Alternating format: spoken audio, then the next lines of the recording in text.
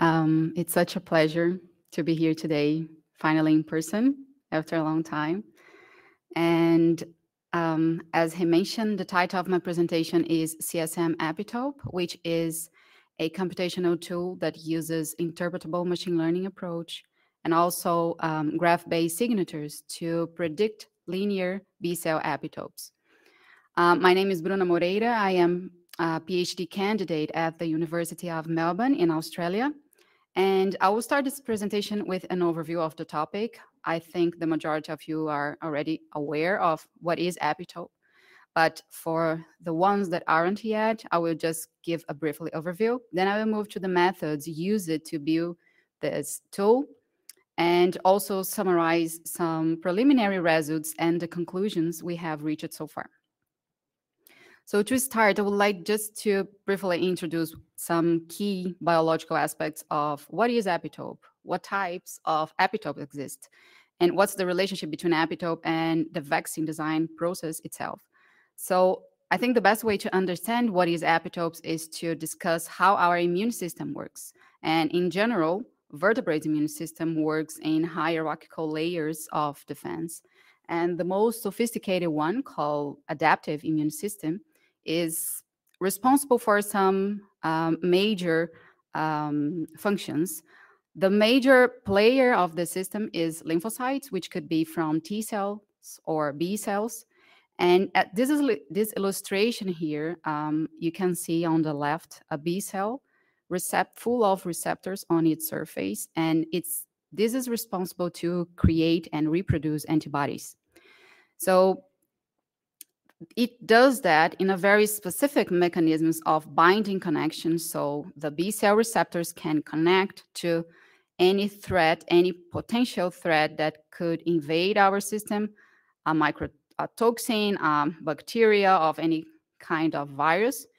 And if we zoom in, we see that the antibody released by the B cell will bind not to the entire antigen molecule. Instead, it will bind to a small fragment of its surface, that is the epitopes.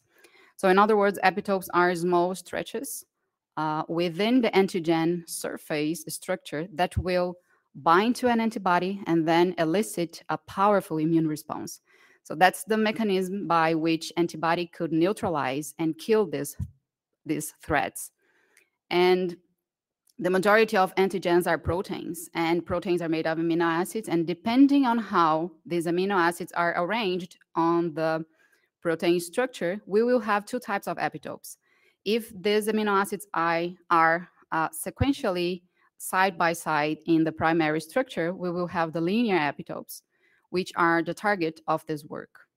On the other hand, if these residues are far apart in the primary sequence, but close together in space due to the protein folding, we will have the conformational epitopes. And the relationship between this topic and vaccine design, which is our major application, is that the fundamental basis of vaccines is to create long-term protection immunity in the population.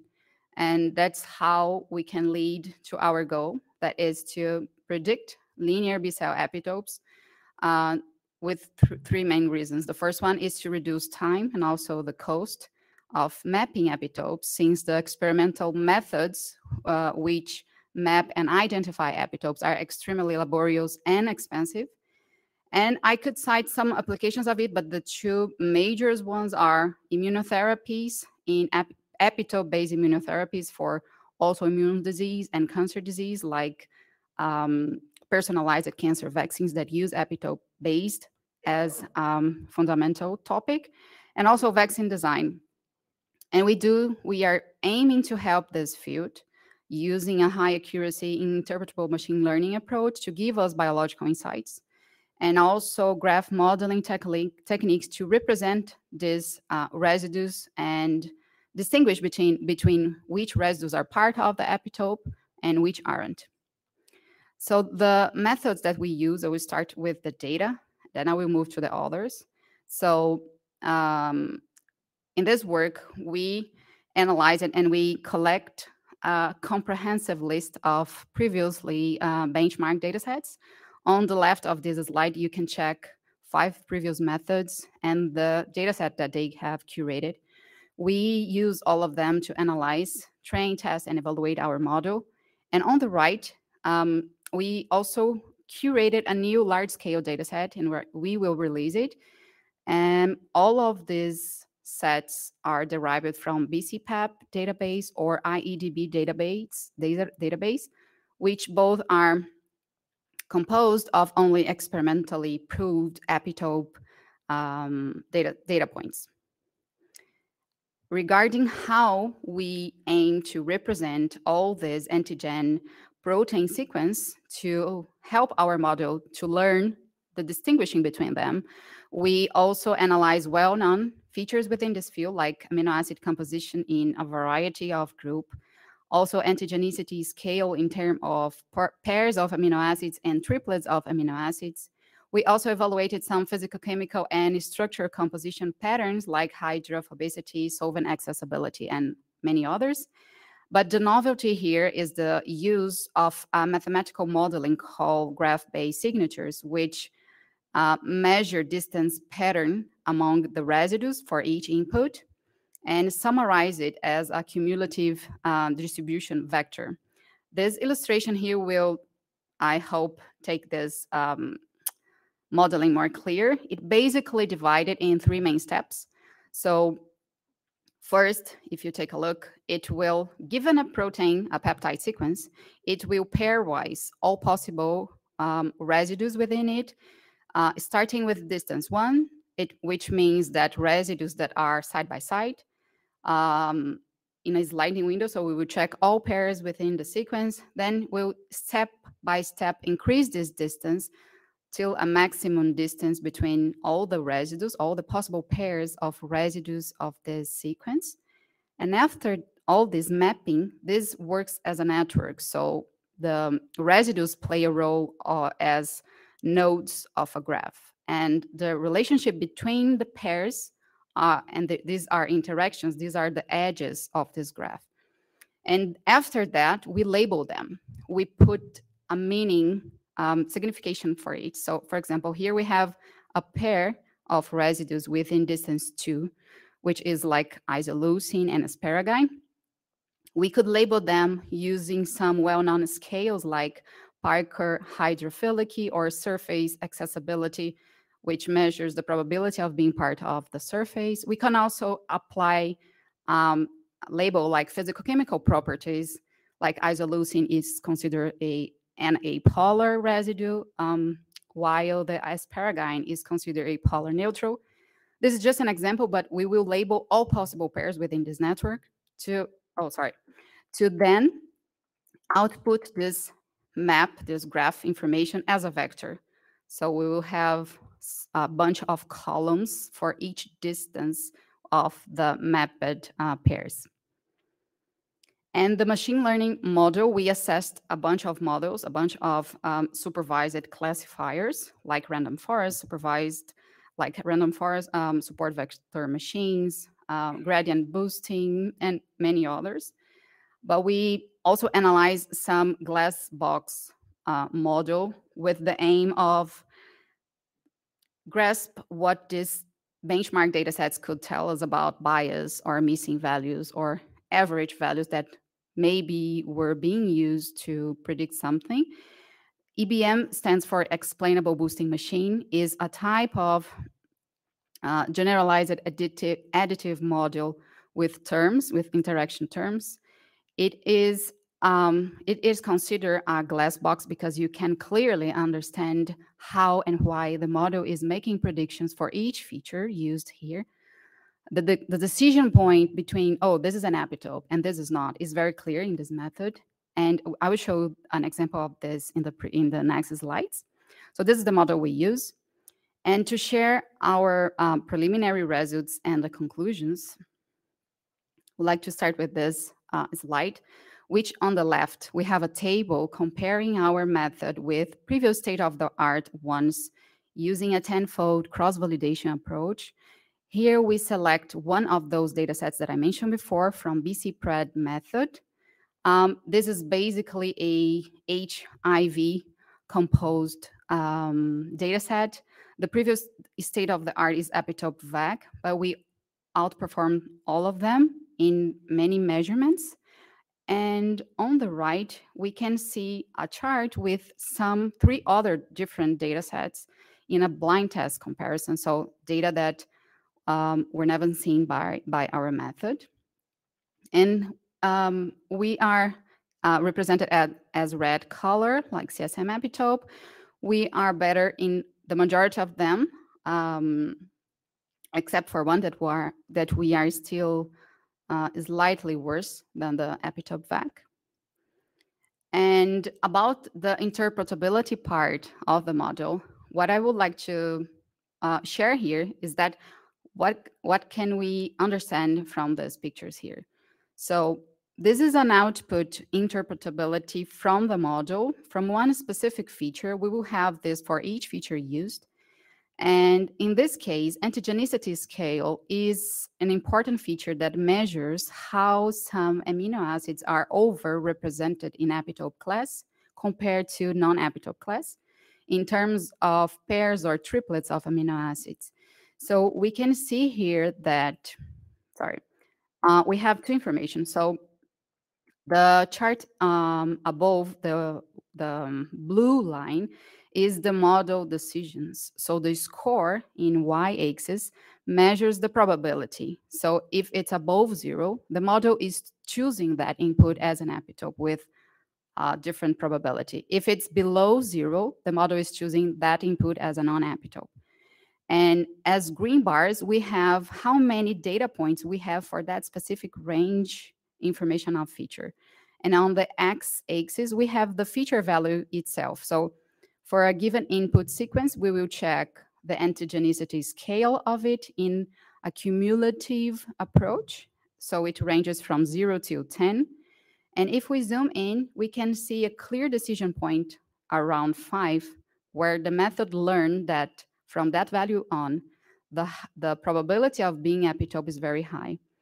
And that's an example of how we can understand, for example, if we take back to the first chart, we can see that mostly values larger than 10, if we check the orange bar below, we have very few data points. So that could lead us to understand if we have a spike there, because for each feature we will have this representation. So if we have spikes or some not the unusual behavior for the model, we can say, oh, the model seems to be predicting correctly, but maybe it's not, because we have a lot of missing data here, or we have average data being taken as the full for that data set. So that's a very meaningful information for us to analyze. And in summary, I would like just to say again that we are performing with a state-of-the-art MCC value of 0.72 compared with 0.62 from the previous method under a 10-fold cross-validation approach. We are also analyzing a new feature for the linear B-cell epitope field, which improve the identification of epitope and non-epitope. We are also releasing a new data set that is around 6 times larger than the previous ones, since the previous curated data set is dated around 5 years ago.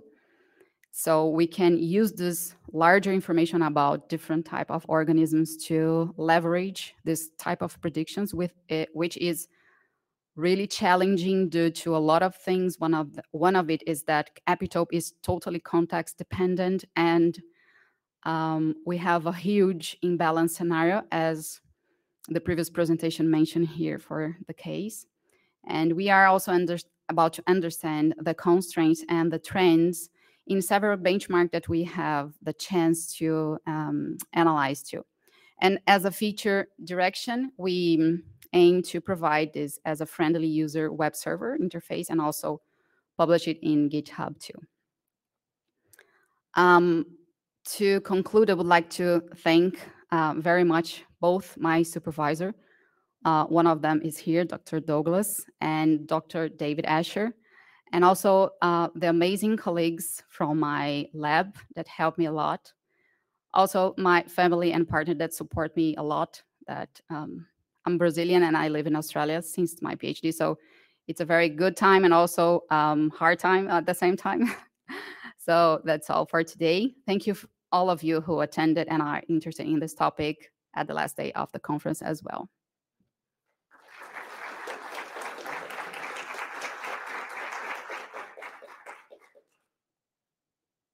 Thank you.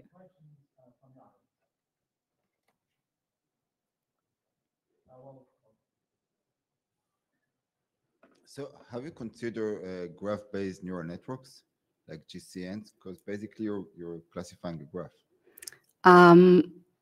The point of graph neural networks here is that the input data set is sequence. We don't, for the majority of the data set, we don't have the structure information of it.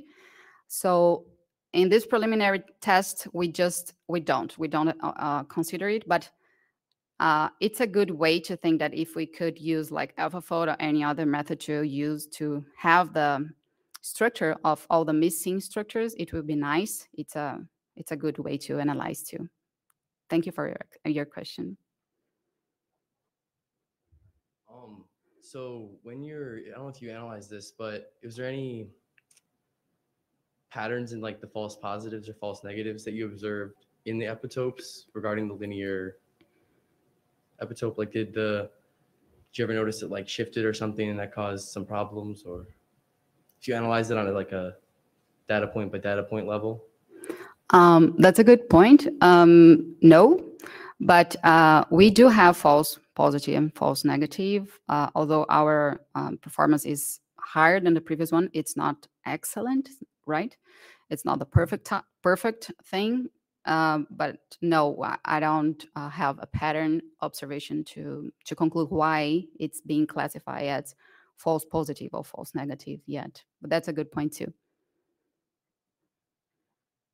I have a question about, so you find all these features, do you find like few features that are particularly helpful for the prediction, or many of them, each makes a little bit of a contribution? Okay, I don't know if people from that are online heard. So we evaluated several features in sets. So we use a feature selection to best to have a set that best could increase the performance of the method. But there are some feature importance rank that we got. There are major 5 features that are highly important, and the others are contributing as interaction terms because of the type of the machine learning model. But yeah, we do have a rank for it too. There's a question from online. Yeah. What's the structural prediction about? Then you can focus only on loops or singular data set, a linear singular data set. So basically, can you use structural prediction to help you? Yeah, I think it's the same suggestions that our colleague gave us now. Yeah, I think it's a good path, and it's worth trying to understand if for the sequence that we don't have the structure, if we predict the structure and if it will help or not. The one point that I concern about it is that linear B-cell epitopes, in average, ranges around 20 amino acids, like 10 to 20 amino acids. It's a very short peptide. And I don't know how confident these models that predicts the structure are about this type of peptides. But yeah, I think it's worth trying to.